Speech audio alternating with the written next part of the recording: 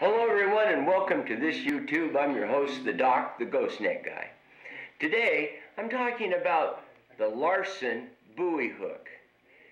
As you get older, your boat tends to get longer.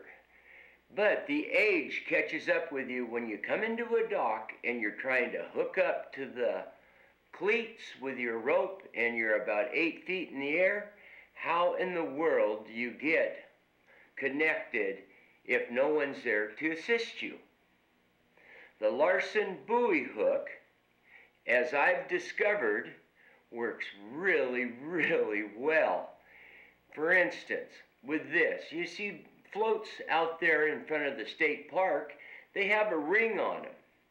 The trick is to get your rope through that ring and secure it to the Samson cleat in the bow of your boat. However, you're 8 feet in the air. How are you going to do that? The Larson buoy hook. It's amazing. It slips right over.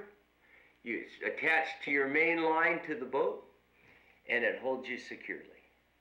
Wow, what a deal. Coming into the dock, the same type of situation. Your wife's on the bow. You're running at the controls. Look here. This goes over an 8x8, a 4x6, a 6x6. You know, the beams that run along the dock that the cleats are secured to. Over the top. Works really well, doesn't it? Wow.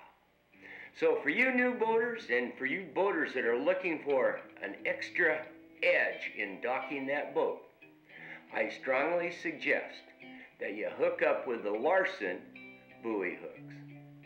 Until next time, everyone, maybe one day I'll get a bigger boat and be able to use these.